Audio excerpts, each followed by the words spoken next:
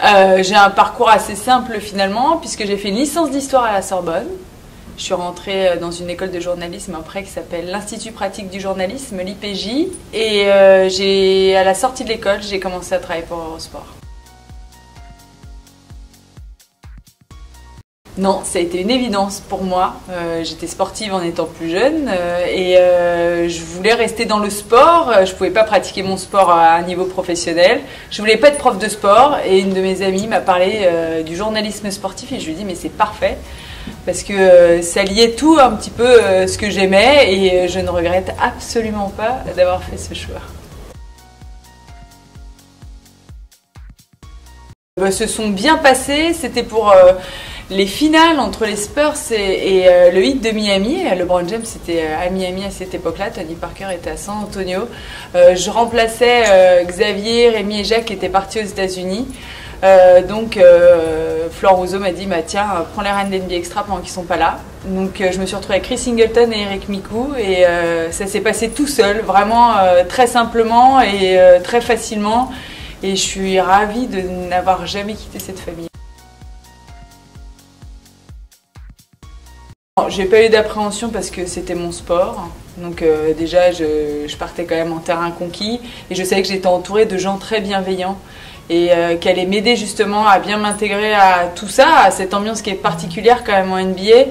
Et la NBA, mine de rien, est assez accueillante pour ces jeunes supporters, ou en tout cas les personnes qui commencent à les suivre. Et pour ça, je pense que c'est une ligue quand même qui est très ouverte, un sport qui est très ouvert, et tout le monde peut suivre, quelle que soit sa passion d'avant ou le sport qu'on pratique, quoi.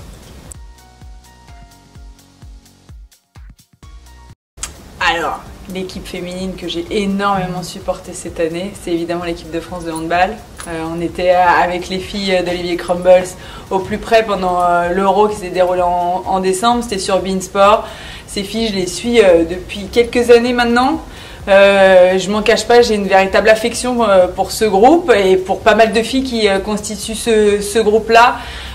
J'adore ce qui se passe dans cette équipe. J'adore le message qu'elles transmettent. J'adore les valeurs qu'elles transmettent. C'est des gagnantes. Et je trouve ça formidable que ces filles-là montrent un tel exemple.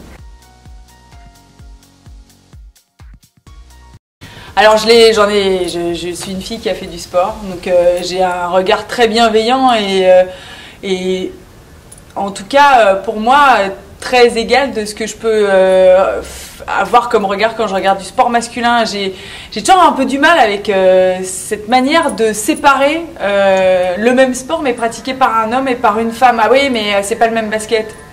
Mais moi, j'ai jamais fait la différence. C'est le même basket pour moi. C'est le même tennis, c'est le même football. Donc je regarde du sport féminin de la même manière que je regarde du sport masculin. Et c'est exactement la même chose aussi dans le journalisme, hein, puisque souvent on sépare les filles des garçons.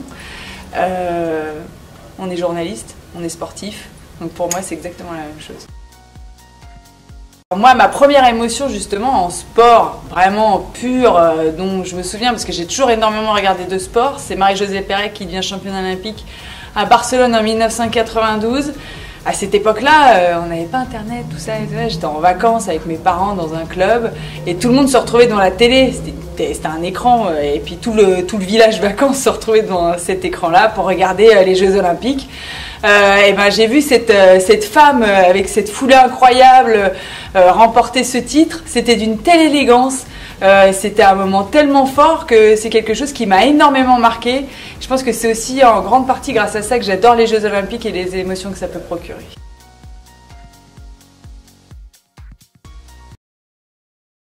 Évidemment, et évidemment que la médiatisation du sport féminin va donner envie aux petites filles de le pratiquer. Pour preuve, hein, ma fille, elle a envie de regarder la Coupe du Monde de football féminin. Elle a même envie d'aller voir un match. Mais pourquoi ? Parce qu'elle en a entendu parler à la télé, qu'on en a parlé dans la cour de récré, et que du coup, il y a une espèce d'engouement qui s'est créé à l'école, et qu'elle a envie de participer à tout ça.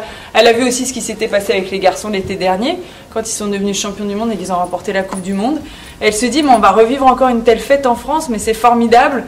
Donc je pense qu'en effet, tout ça, ça participe beaucoup au développement du sport féminin.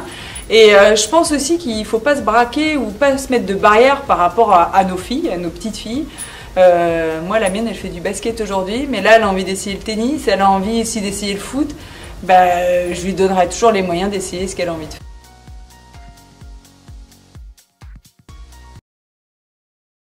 Eh ben, il faut qu'elle croie en elle, tout simplement, parce que nous, on croit en elle, que la France est prête à vibrer pour elle et que je pense qu'on va vivre un très grand moment, comme toutes les compétitions que l'on a pu organiser en France. À chaque fois, c'était des moments quand même très particuliers.